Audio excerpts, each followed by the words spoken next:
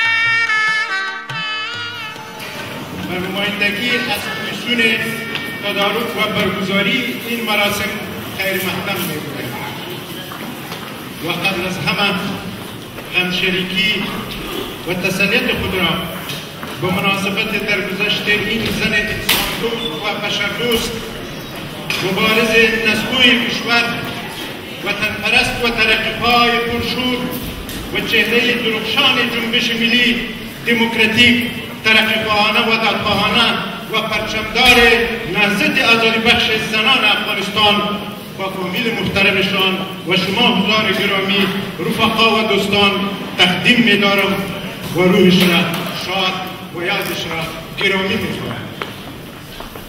با اجازه شما مراسم وداعیه به زنده یاد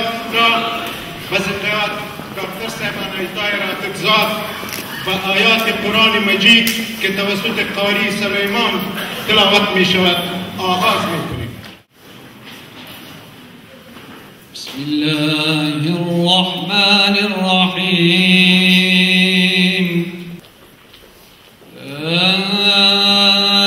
أقسم بهذا البلد وأنت حل بهذا البلد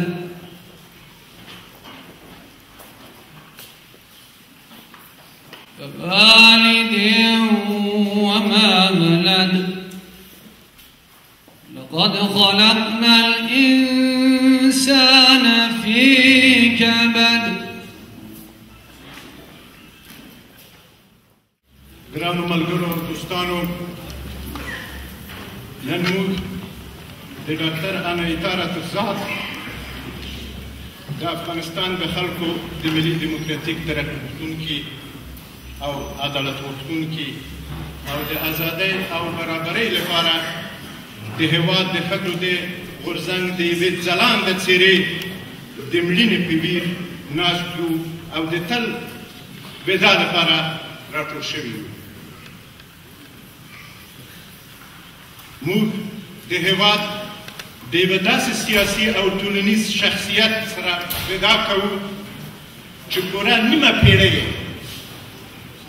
د یوه آزاد، خپلواک، دموکراتیک، غوړېدلي، ځواکمن او سرلوړي افغانستان او د ستم، بېعدالتۍ، استثمار او بېوزلۍ نه د دې هېواد د اوسېدونکو او د افغان ښځو د انساني او مدني حقونو د تامین لپاره په جسارت او سرلوړۍ او فداکارۍ مبارزه او هڅه او هم کړی دی. ګرانو او محترمو حضارو، لکه چې ټول خبر یو، ارواښاد ډاکټر راتبزاد د خپل ځانه هیڅ مادي شتمني نه ده پرېښودلې، خو د افغانستان مترقي او دموکراتیک غورځنګ ته یې د یوه نسل انقلابي او مترقي بچیانو په روزلو سره ستره شتمني موږ ته راپرېښودلې ده او همدا ډول د ویاړه ډک کارنامې یې له ځانه پرېښودلې دي.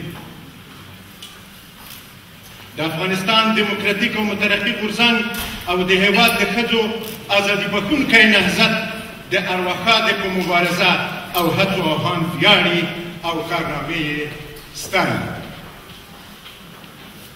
د یادونې او ویاړ ځای دی چې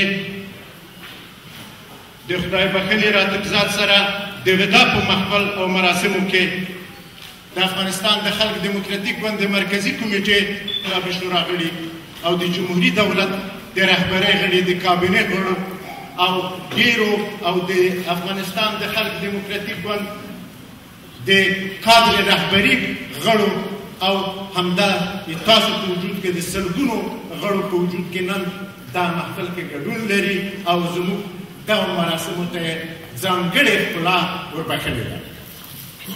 په پیل کې د ګران او محترم او مشر ملګري سلطان علي کشمن څخه هیله کوو چې موږ ته خپله وینا واوري.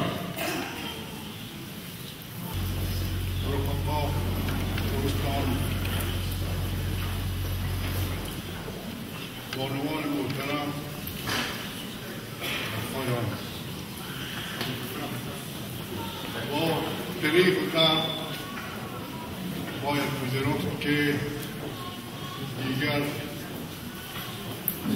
دوکتور اناهیتا راتبزاد شخصیت برجسته سیاسی و اجتماعی کشور در میان ما نیست، ولی خاطرش جاودان است و نامش زنده و گرامی خواهد. ما قبل از همه برای مجموعه دوستان و رفقا همکاران همرزمان و اینکه گروه کثیری از آنان در اینجا تشریف دارند مراتب همدردی و تسلیت خود را ابراز می‌دارم و به خصوص برای خانواده شادروان اناهیتا راتبزاد و به ویژه با فرزندان وی و جمیله جان نایحی که تمام زندگی و جوانی خود را وقت مبارزه کرد و برای یک لحظه هم مایوس و ناامید نشد و پیوسته در صف رفقا در همین ردیف قرار گرفت و تا هم اکنون در این ردیف قرار دارند و برای پسرانشان کنشگاه جان و عبدالله جان و فرزندانشان و برای مریم جان و رومان جان و دیگر اعضای خانواده و مجموعه دوستان اینجا هستند تسلیت میگویم و شکیبایی و اکنون از رفیق گرامی و محترم فرید احمد مزده عضو نیروی سیاسی و معاون حزب وطن و یکی از اعضای رهبری حزب دموکراتیک خلق افغانستان تقاضا می شود که دستش تشریف آوردن.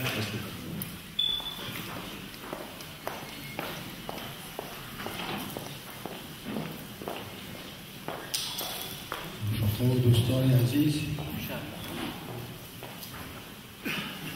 با درد و اندوه و تأسف ما امروز همه برای ودا با دوکتور اناهیتا راتبزاد گرد هم آمدیم.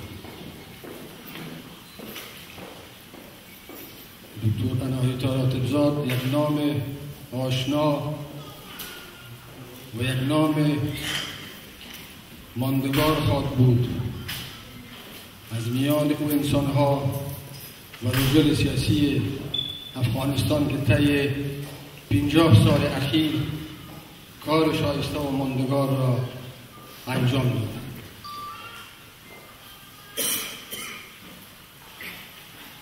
نخستین درد و رنج را دوکتور اناهیتا راتبزاد در خانواده پدری خود متحمل شد، در خانواده یک انسان روشنفکر و روشنگر. او به دنیا آمد و با از دست دادن والدین خود با اون گونه‌ای که ثبت تاریخ کشور شده، او نخستین بار تلخی ظلم، تلخی نابرابری و تلخی فقدان عدالت را در سالهای زندگی خود چشید و متحمل شد. تعهد او به مبارزه، شور و گرمی او به ادامه مبارزه در راه رفع نابرابری در افغانستان در حقیقت از امی تلخی‌های طفولیت و نوجوانی او سرچشمه می‌گیرد. نخستین صدای رسای زن افغانستان از تریبیون پارلمان کشور ما در دهه دموکراسی مربوط به حنجره دکتر اناهیتا راتبزاد است. نخستین عضو کمیته مرکزی یک حزب عدالتخواه و ترقی پسند در یک جامعه مردسالار نخستین صدا و سهم و نقش یک زن، صدا و سهم و نقش دوکتور اناهیتای راتبزاد است.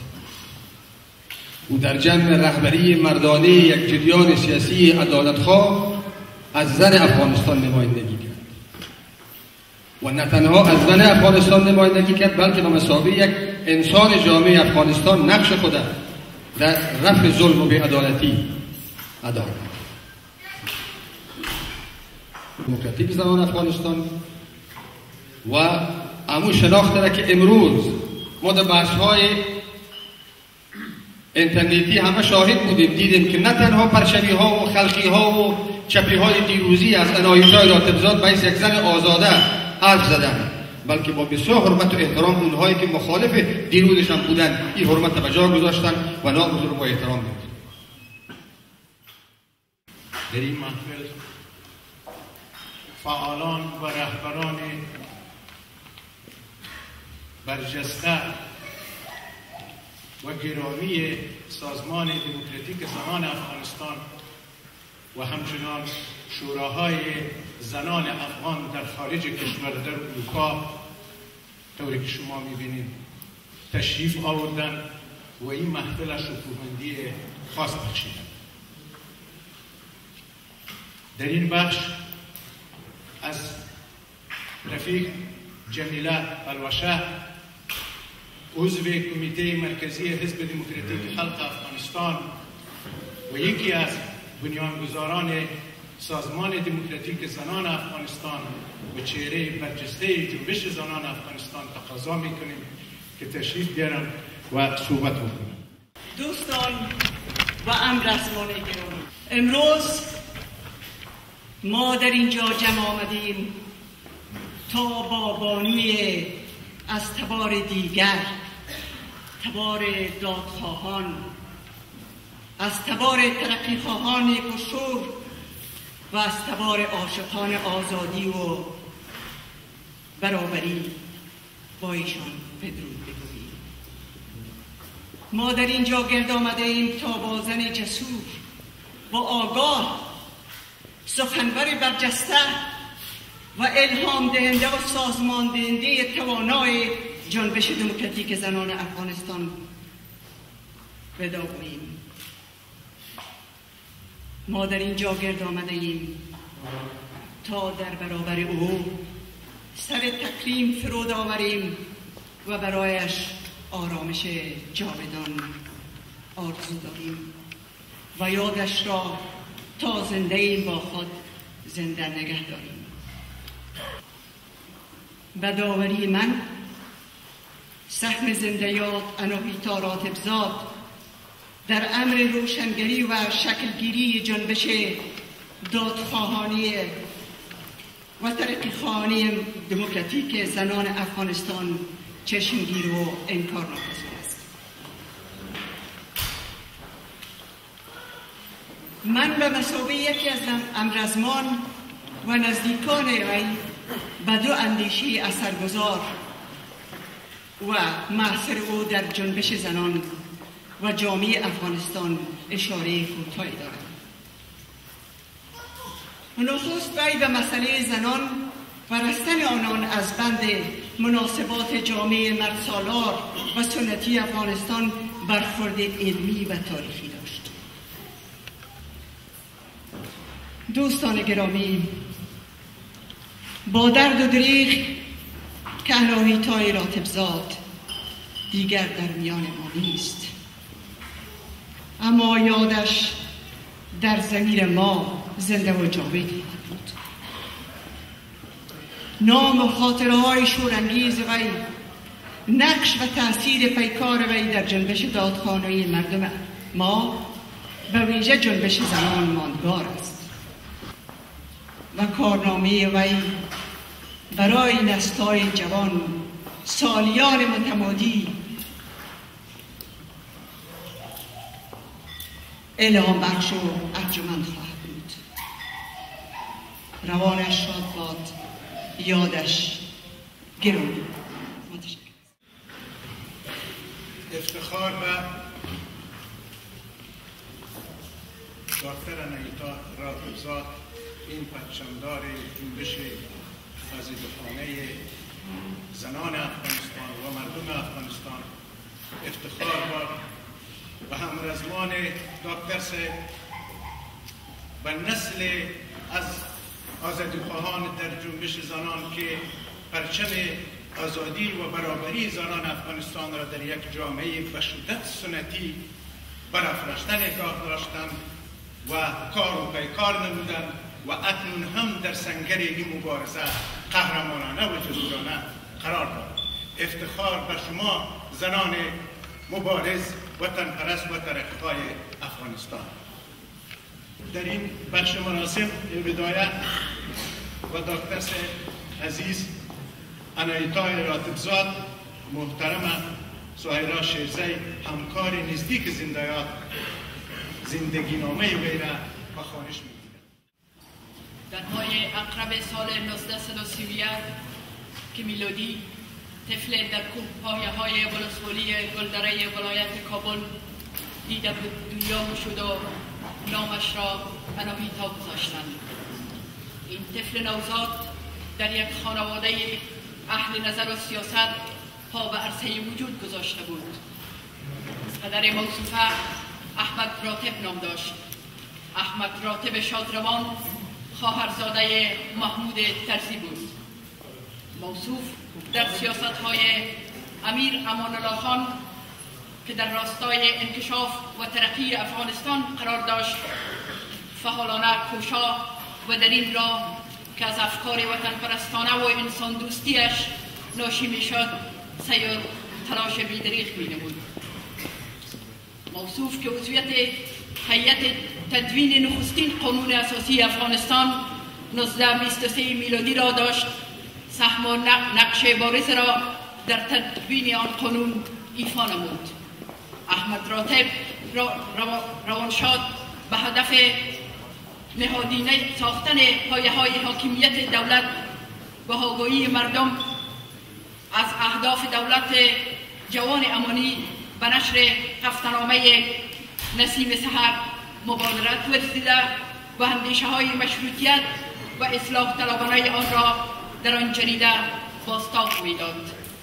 پس از سقوط دولت امانی و به قدرت رسیدن محمد نادرشاه که زمامداران آنها ظلم و فساد و رشوه‌خوری را در دستگاه دولت با بیدادگری آغاز نمودند، مرحوم احمد راتب در فضای اختناق مخصوصاً مطبوعات دیگر مجال نشر هفته‌نامه نسیم سحر را نداشت و به خاطر افشای اعمال منفی. سلام و عرض ادب به همه شما. نخست غمشریکی خودم و تسلیت خودم و مناسبت گذشت بانی فرهیخته اناهیتا راتبزاد و خواهر عزیز ما رفیق جمیل عزیزی و پسران شان پروفسور عبدالله کاکر و کنشکا کاکر و عزیزان دکتر سپرومان بریالی، مریم بریالی و باقی اعضای خانواده و به شما رفقای عزیز حاضر در این محفل و به تمام شاخه‌های جنبش ملی و دموکراتیک کشور در داخل و خارج کشور تقدیم می‌کنم. رفقای عزیز، در وصف بانوی فرهیخته دکتور اناهیتا راتبزاد حرفا و جملات بسیار زیبا و قشنگ و زیبنده بیان شد که در این چارچوب صحبت کوتاه من ممکن است تکرار شود، ولی اگر تکرارم نشه احسن است. رفقا، رفیق اناهیتا راتبزاد با احساس و روان آزادمنشی و تفکر ژرف و با بینش وسیع و با بحنا با مطالعه قشربندی‌های اجتماعی آن زمان و اینکه زحمتکشان کشور به ویژه قشر زن در ابعاد گوناگون آن در معرض ستم، ظلم، استبداد و بی‌دمی قرار دارد. رفقا و دوستان عزیز،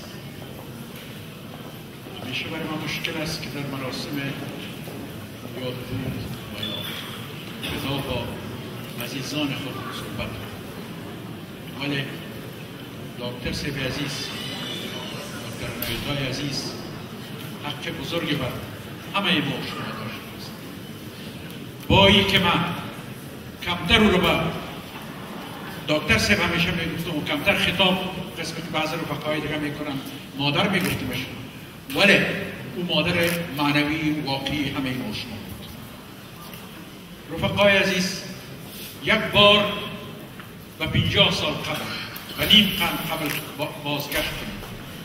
در یک جامعه که هنوز هم 50 سال بعد هم عمیقا مرد سالار است، شما چهره زن را میبینید که در برابر ظلم و ستم قیام میکنه. نه تنها در تشکیل یک حزب مترقی، انقلابی و دموکراتیک در او وقت نقش بازی میکنه، بلکه برای اولین بار یک سازمان پیشاهنگ و مبارز زنان افغانستان بنیان می‌گذارد. در تاریخ افغانستان زنان زیادی وجود داشته که حماسه آفریدند، ولی حماسه که دکتر اناهیتا آفرید حماسه نوع دیگر است. او زنهایی که دیگر حماسه هایشان لحظه‌ای بوده، حماسه هایی بوده که در یک جنگ، در یک حادثه، در یک جای آفریدند، ولی دکتر اناهیتا حماسه را آفرید که نیم قرن دوام کرد. تمام محرومیت ها و بدبختی ها را پشت سر گذاشت. دکتر سیب اناهیتا همیشه آزادی زنان که متاسفانه امروز کمتر از او یاد شد، همراه با آزادی تمام مردان و تمام انسانیت ارتباط میداد.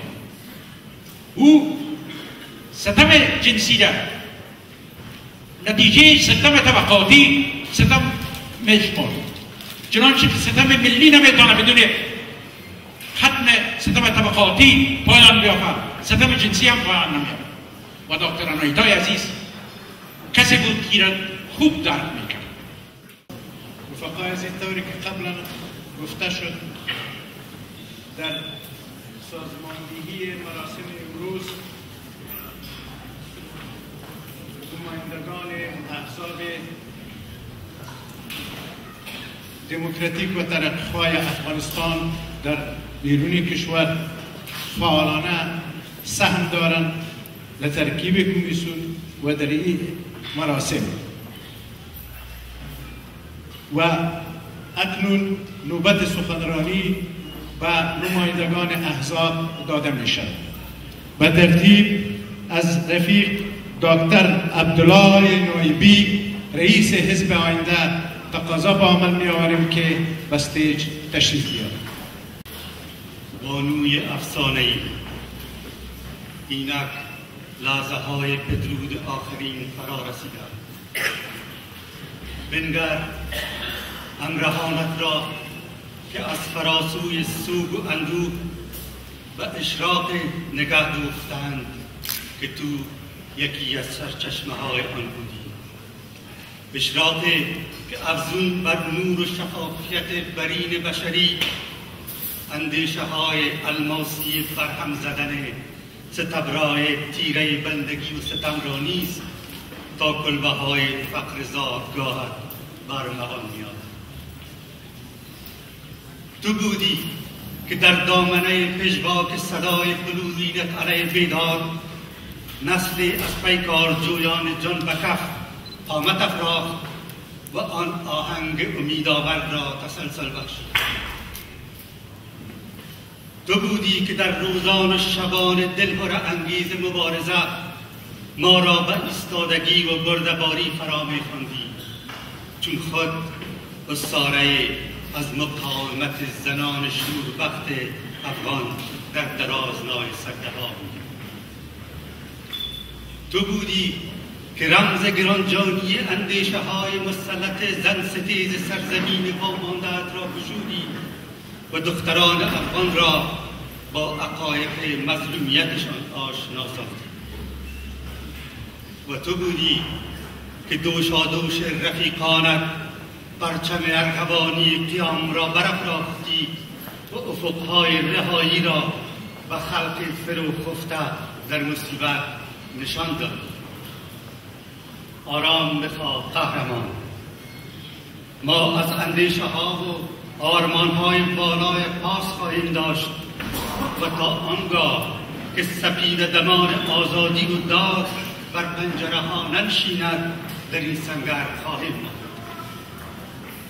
تو آگاه بودی که در دشوارترین روزهای شکست و یأس رفیقان راستین تو پیکار دادخواهانه را از سر گرفتند و با همان جانبینی فرهیخته که تو داشتی باری دیگر و جنگ سیاهی ها، بی‌باوری ها و پشیمانی ها رفتند. تعهد انقلابی ما پاورجاست ای بزرگ بانوی تاریخ. ما فرداها را برگ برگ با کلیدهای چون نام سترده تو باز خواهیم کرد و به خلق روان آزرده بشارت آزاد زیستی و بیروزی خواهیم داد. بانوی خاوران که چه خورشید سر زدی، اشراق بار بر شب و ظلمت گذر زدی، بودی تو نور سرخ رهایی و اوج صبح بر شب سرای تیره غم بار و پر زدی. با واژه های مژده رسان از قیام فجر در گوش خاموشان سخن پرهنر زدی. گفتند بس کنید هیاهوی کوچه ها، با بانگ آتشین تو صدا بیشتر زدی. تا وا شود شمامه و افسون بندگی بر چهره غرور حقیقت نگر زدی. تا سر نهی به ضربه اسطوره های داد، تا سر نهی به ضربه اسطوره های داد، پرچم به دست شعله به کامون شهر زدی. نام جاوید. طوری که گفتیم به ترتیب سخنرانی نمایندگان احزاب از رفیق عزیز کارمل رئیس شورای اروپایی حزب مردم افغانستان تقاضا به عمل می آمد که به استیج تشریف بیارند و بیانیه خود را ایراد نمایند. رفیق کارمل. هموطنان، دوستان و رفقا، امروز با رفیق دوکتور اناهیتا راتبزاد، یکی از شخصیت‌های برجسته سیاسی اجتماعی کشور ما، رهبر بزرگ جنبش رهایی زنان افغانستان، آموزگار به همتای بهداری سیاسی مردم وطن ما مدام می‌کنیم. در این لحظات دشوار جدایی میخواهم اندوه جانکاه همه اعضای حزب مردم افغانستان در اروپا و شورای اروپایی آن را ابراز کنم. با رفتن رفیق راتبزاد یک فصل در تاریخ مبارزه مردم کشور ما برای آزادی، ترقی و عدالت بسته می شود. دکتر اناهیتا نماد جنبش بیداری و رهایی بخش خلق بود. او ثروت بی‌بدیل همه مردم افغانستان بود. او چهره تعویض ناپذیر در جنبش ترقی‌خواه مترقی بود. رفیق دکتر اناهیتا مبتکر و مجری تلفیق مبارزه رهایی بخش زنان و مبارزه عام مردم ما برای عدالت و پیشرفت. او برای بسیج تمام انرژی خلاق همه لایه‌های اجتماعی، همه زنان و همه مردان وطن ما تلاش ورزید. اکنون از رفیق محمد یاسین بیدار، معاون رئیس حزب متحد ملی افغانستان، تقاضا به عمل می آورد که استیج تشریف بیاورند و بیانیه خود را. رفیق بیدار.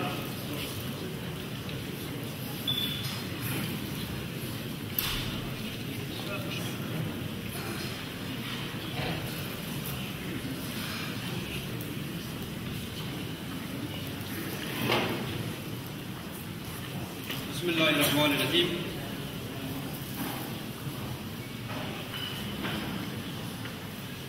دوستان، رفقا، خواهران، برادران، عزیزان و عزاداران دوکتور اناهیتا راتبزاد، این مادر معنوی نسل انقلابی افغان، امروز با بانوی فریختی افغانستان و مادر معنوی ایمان برای همیشه ودا میکنیم. با دوکتور راتبزاد و با گفته روانشاد امتیاز حسن با دکتر مادر ودا میکنیم.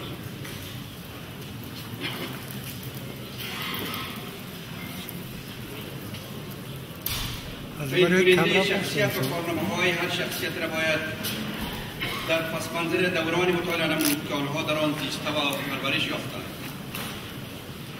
هیچ شخصیتی را نمیتوان دور از و در برای دورانش مطالعه نمود. مادر عزیز ما دوکتور راتبزاد نیز از این حساب بیرون نمی باشد. مادر گرانمایه ما دوکتور راتبزاد در اینجا به شکل خستگی ناپذیر و با وقت انقلابی گام برداشت. ایشان درک می‌کردند که نسل انسان افغان و خصوص زن افغان نجات نمی‌یابد مگر آنکه دست به دست هم بده و خود را در چارچوب یک سازمان متشکل بسازد. تشکیل حزب دموکراتیک خلق افغانستان واسه از راهاندازی سازمان دموکراتیک زنان افغانستان از همین درک نشان می‌دهد. ایشان در این راه گام‌های